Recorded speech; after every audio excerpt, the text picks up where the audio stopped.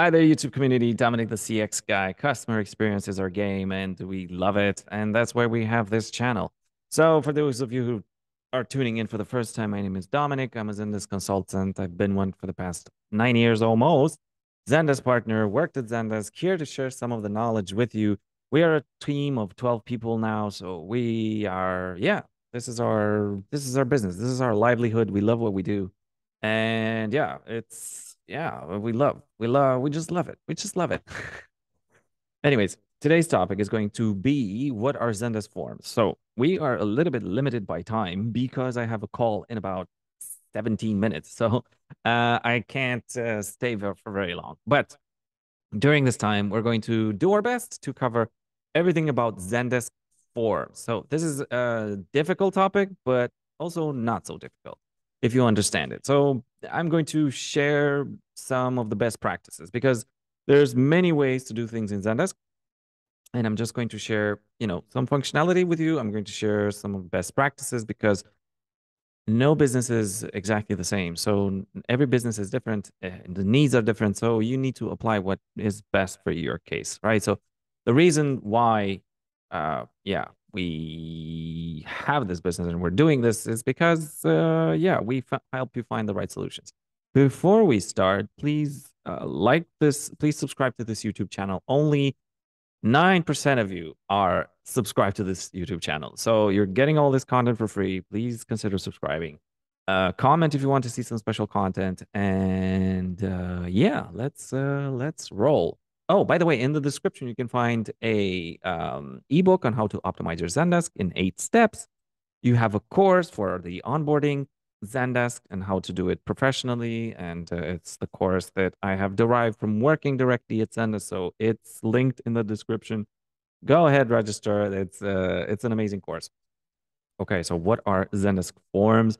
So Zendesk forms, let's break it down. The notion of it, when what a Zendesk form is, it is a way to collect data. So collecting data, data collection, that's what we use forms for. Imagine you have, you have your business and you want to collect data about your customers. So you run your customer service, customer support processes through Zendesk, and you want to, help your customers solve their issue, right? They reach out to you, they say, "Hey, I have a problem with your product, with your service, whatever whatever your business is about, and I need your help," right? So you need to help them solve that request or get that request solved. That's what is the basics of running a successful business is, right? You know how to answer it or you don't, it doesn't matter.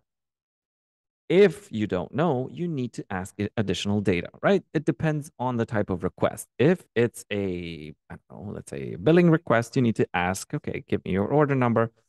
You need to ask for, I don't know, the address. You need to ask for their complete name. You need to ask for a proof of address. You need to ask for a copy of the invoice. You need to, whatever is relevant to you.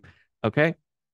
So, if it's a bug request, you want to ask, for example, it's a bug, right? So you say you have a software, you sell software, and the customer says, "Hey, I have a bug, or software is not working." You need to ask, "Okay, what operating system are you using this on? When time of day that this happened? What browser were you using? Let's see, what else? Did you try? No, did you try turning it off and on? Classic bug fixing um, not issue, but solving, um, handling. So let's see what else. I need to know. Yeah, give me a screenshot of what you see. I don't know, right? So you need to ask for more information. So whatever the request is about, you need to know more about that. So what do you do with that information, right? You need to know. You need to find out this information, and you need to store it in Zendesk in order to create reports. That's what you actually do, right? So this is the, let's say, the a quick rundown on what you can use the forms for. So think about it as a business owner. Think about the idea of what do I want to report on, right? So I want to report on, let's say, what kind of requests come into the system, right? So billing requests, product requests, product inquiries, bugs, delivery issues, I don't know, whatever it is, right? So whatever you need to tackle in order to make your product better, your product or your service, right? Because you get a ton of information if you understand exactly what's wrong, right? So you don't want to just collect or just receive tickets blindly, solve them, and then, have nothing, no notion of how or what exactly is that you are going to solve, right? So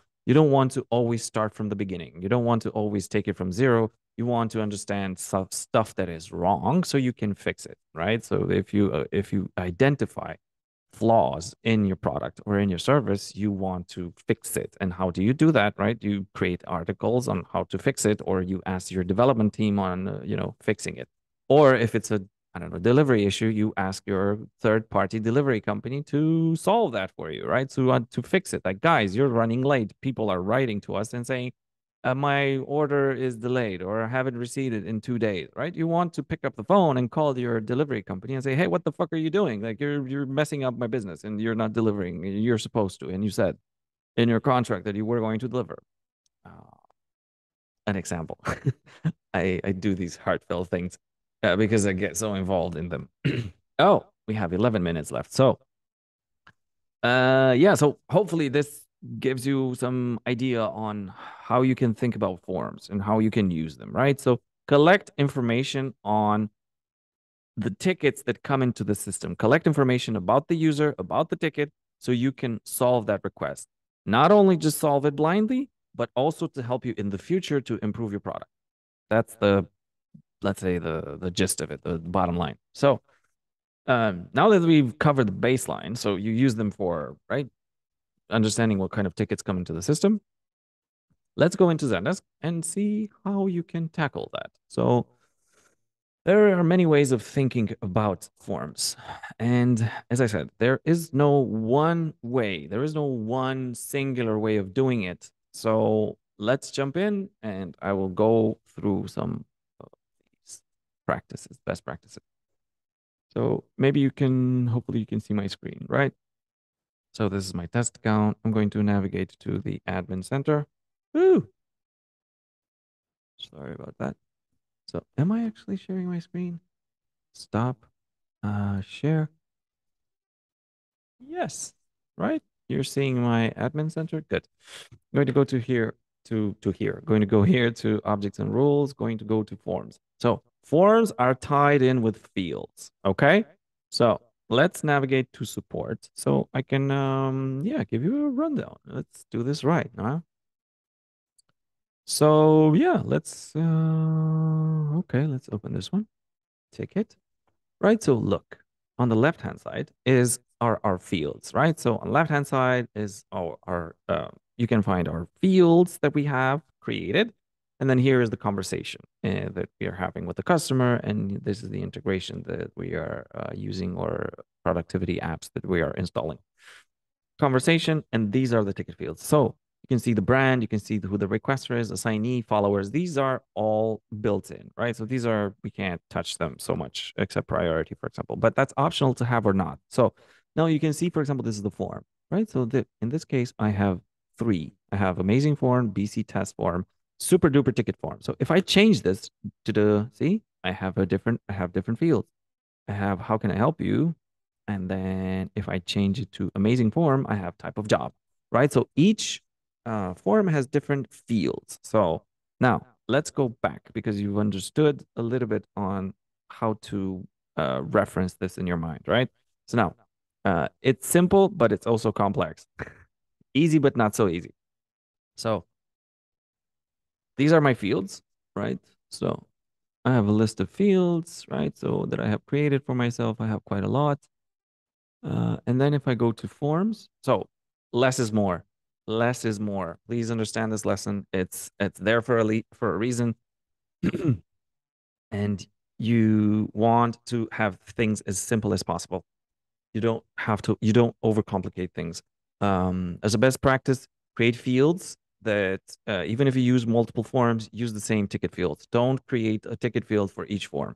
Okay, these are my forms. I have remember the super duper ticket form, amazing form, and this one. Okay. Only these ones are available for that brand. You can associate a ticket form with a brand. Now, let's go and add a form. So this is the admin experience. We're going to jump into the user experience as well. So let's give it a name. Everything is a name. So what is this form going to be used for?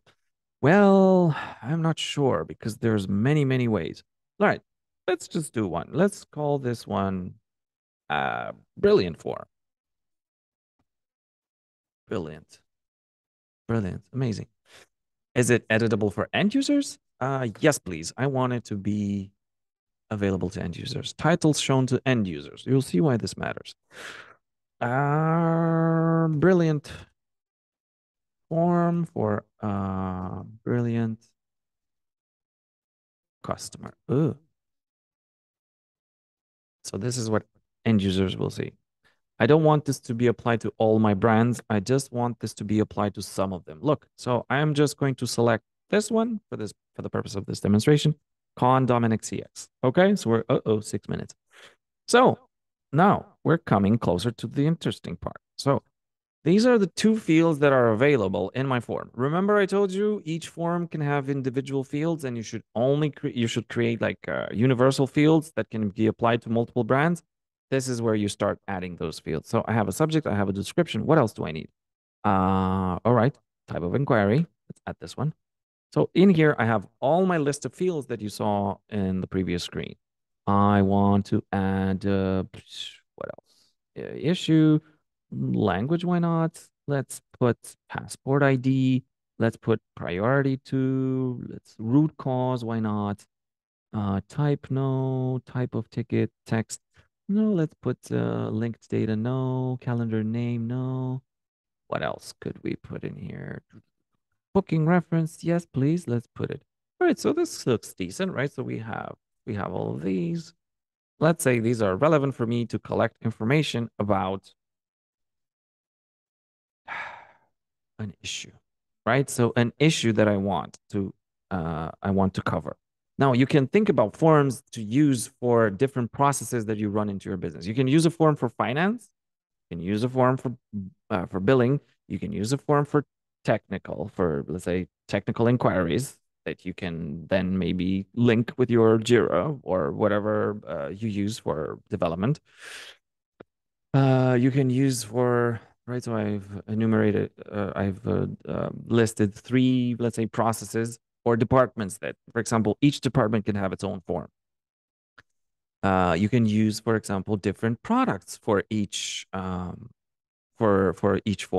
Because, for example, you can have product A, product B, product C, right? So each one of them has very unique, specific fields, right? Remember, I told you to use fields like in a general sense. You don't have to create the same field for a different form. You always use the same one. So, for example, type of request, you would use that for any kind of form. But depends. For example, if for product A, I have a type of issue that is only specific to product A, then you do need to create a unique field for that form. But otherwise, try to keep it as broad and as general as possible. Okay, 4 minutes. Damn, well, maybe not make it. All right, so this has been saved. Good. So let's go to the customer experience. So we've created a form. Let's take this, open an incognito. All right, so this is our help center. Then we click submit request. Bam. Now it asks me like, please choose an issue below. Uh-oh, lo and behold, right? The three forms that I mentioned earlier, and this one that we've just added, brilliant form from brilliant customer, right? So I have selected this, and lo and behold, all the fields that I have added to that form, right? Makes sense. I can collect information about this specific process, this specific product, this specific service I'm offering, whatever it is. Very important. And why, for example, you would want to use individual forms. Number one reason is because look at this. This form has a unique ID. Look, this is its unique ID, right? This one, 860. And then if I choose this one, boom, different one, 691. So different ID, different form. And if I choose this one, boom, different ID. Now, you can use this for different marketing purposes, and you can include communication to say, hey, if you have a request about this specific product, go to this form, which is unique, and you end up exactly on this page. The user doesn't have to select the issue type or the product type or the service type, right? So, which that's exactly why you need to think about this. Now, look, now there's a different way of doing it, right? So you have a unique field, or not field, but form for, as I said, a product, a service, a process, a department. Now, there's another way of doing it. So I have conditional fields as they're called. So I go here, I go to conditions, and I have conditions for agents, and I have conditions for end users. Conditions for agents are exactly what they are for end users. So I'm just going to do for end users. I am probably going to disconnect and connect again after I have my meeting. So to finish this off. So let's add a condition. You can copy whatever you created in agents interface, but that's not the point here. So conditional fields are a way for you to display some fields that are just relevant to one, for example, one option that the user chooses in this form. So you can use one form for all your processes. So let's see how that looks like. So add a condition. So when filled out this field, for example, type of inquiry, and now let's choose this one. For example, billing. When billing is chosen in the dropdown, then show these fields. Issue, is it required? Yes. Then required to submit. Then let's put passport ID, and then let's put language, and that's it. And this language is also mandatory. Add, save. So this is what it looks like. Okay. Now let's go back to the user experience. Guide. All right. Open this in the user experience. Submit request. Brilliant customer. Boom. You see, I have less options in here. So if I choose, for example, billing, boom, I see all the other options. You see what I'm getting with this? So you can create conditional fields depending on product, depending on department, depending on service that you offer, right? So you can only use one form in this case, which is great because it's simpler, and you want simpler. That's amazing. But you wouldn't have this unique ID. For example, user would always have to, even if they're, for example, looking for a product, and they're clicking submit request, they'd have to choose the product. So you can't send them directly to this B2B automatically completed. So this is the downside of using just one form, which I actually prefer having one form, because then it's harder maintenance, more stuff to do. I have to run. So yeah, I will see you later. I hope this actually has been useful. This is all that I had for now. So I'll see you in the next video. Bye.